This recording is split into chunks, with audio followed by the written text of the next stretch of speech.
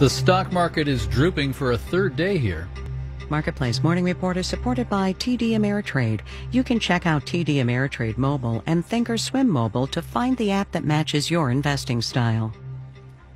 Hey, David Brancaccio here. First, the chief executives of Twitter, Facebook, and Google will appear on screens before a Senate committee hearing this morning. They're expected to urge caution in any attempts to alter what are called Section 230 protections, which currently shield Internet companies from liability for content displayed on their platforms. Marketplace's Nova Safo is here. This is a hearing of the Senate Commerce Committee. Republicans, especially the president, have been critical, alleging without any clear evidence that social media companies have been suppressing conservative speech.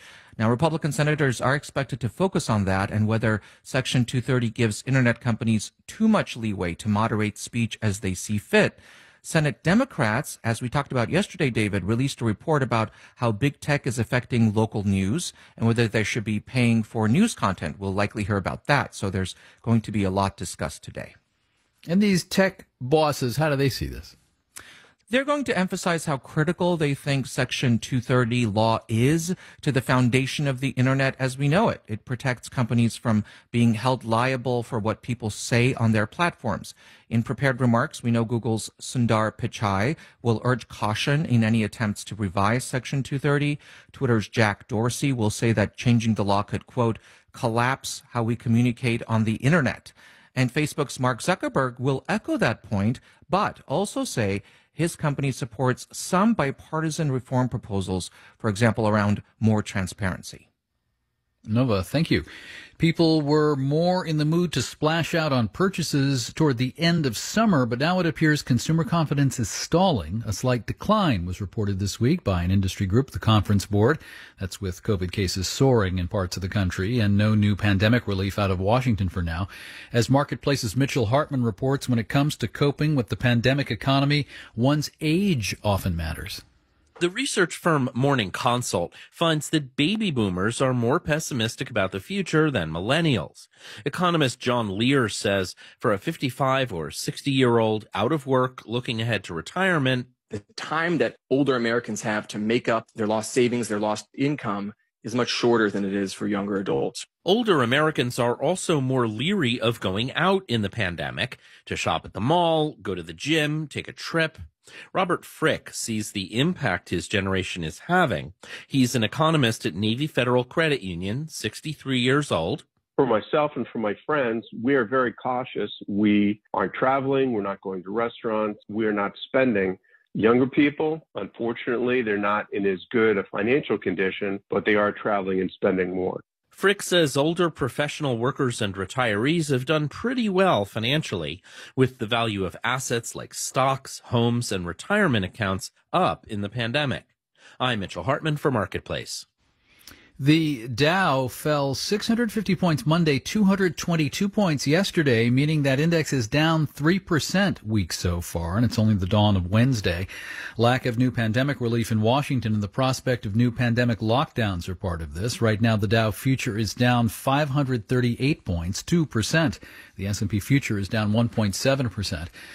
And one way to think about stocks is to look out on your street. Oh, see a lot of brown delivery vans. UPS said today its profits and sales surged in that last quarter with people ordering online. Profits are up 14%.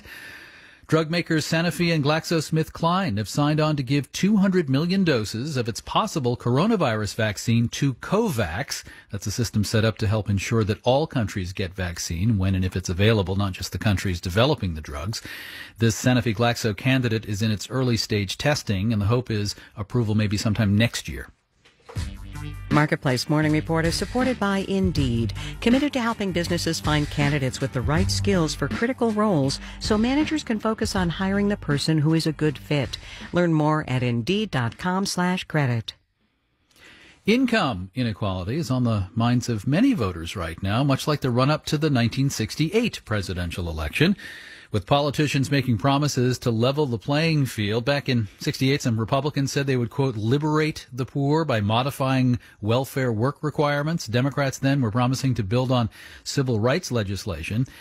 Now, after that campaign was over 52 years ago, what happened to these promises? Marketplace's Nancy Marshall-Genzer looks at that. After Richard Nixon wins the 1968 presidential election, he gets to work on a Republican promise to attack the root causes of poverty, agreeing to support a basic income payment tied to work. Ken Hughes is a historian at the University of Virginia. But, it cost a lot, so he really wasn't for it and just, expected it to die in committee, and it did. Congress was controlled by the Democrats. It did give Nixon the authority to freeze wages and prices to get roaring inflation under control. But the 68 party platform said Republicans would avoid wage and price controls. And we know from the Nixon White House tapes that Nixon didn't believe in them.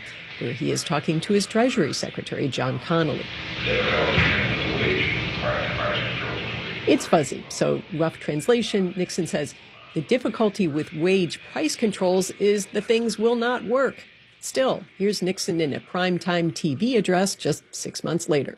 I am today ordering a freeze on all prices and wages throughout the United States. Ultimately, says Alan Matisow, a fellow at Rice University's Baker Institute, Nixon pursued whatever economic policy he thought would help him politically.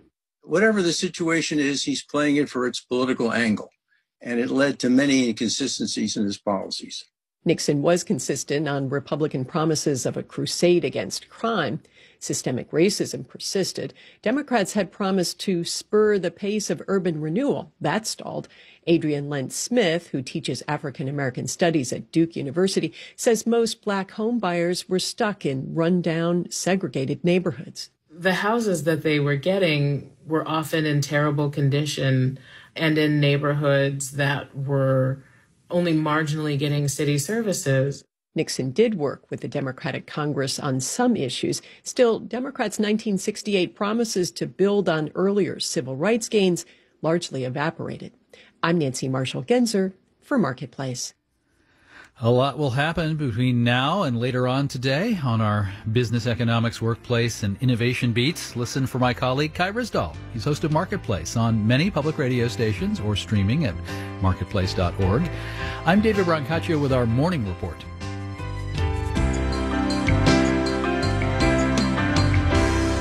From APM, American Public Media.